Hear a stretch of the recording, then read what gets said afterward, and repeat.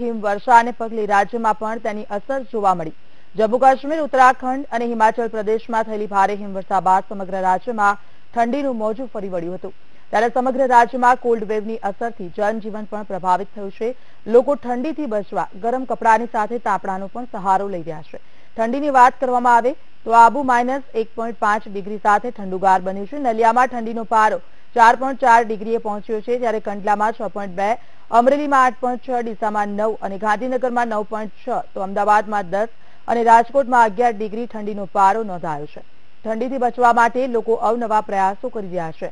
તો બીજી તરફ વહેલી સવારે વિવિધ ગાર્ડનમાં પણ લોકોનો ભારે ધસારો જોવા મળ્યો। ઠંડીથી બચવા અને સ્વાસ્થ્ય જાળવવા માટે લોકો ગાર્ડનમાં વોકિંગ, જોગિંગ, યોગા અને વિવિધ કસરતો કરતા પણ નજરે પડી રહ્યા છે।